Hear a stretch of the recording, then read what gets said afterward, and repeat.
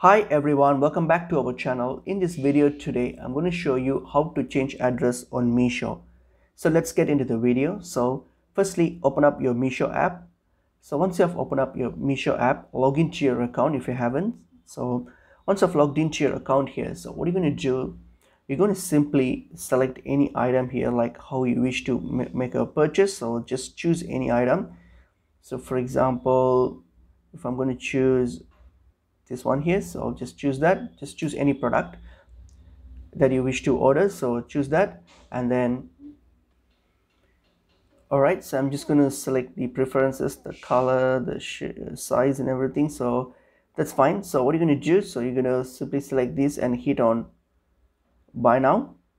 Okay, so just click on buy now, and then you will go to your checkout page here. So now